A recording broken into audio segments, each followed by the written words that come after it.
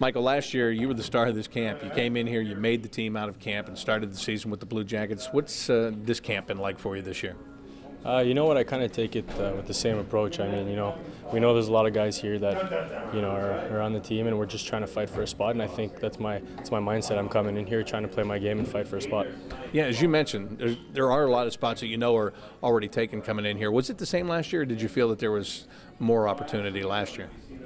No, I think it's kind of the same thing. Obviously, last year there was more injuries and stuff like that, but this year I think it's kind of the same thing. There's a lot of competition with the young guys, and obviously there's a lot of spots taken. And I'm trying to fight to make to make management make a decision here.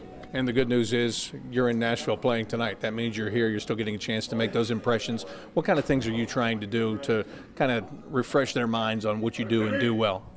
I'm going to go out there and give it my best every shift I got, play with energy, be physical, play a two-way game, and be strong on face-offs and things that I take pride in.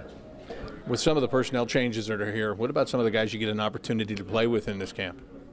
You know what, I've been playing with a lot of younger guys, I think, with a lot of good young players. Tonight I'm playing with Kirby Reichel and Jared Bull. I know I've played with Bull a lot, so we know how we play and what he does on the ice, and I think that's a good thing. I know what to expect.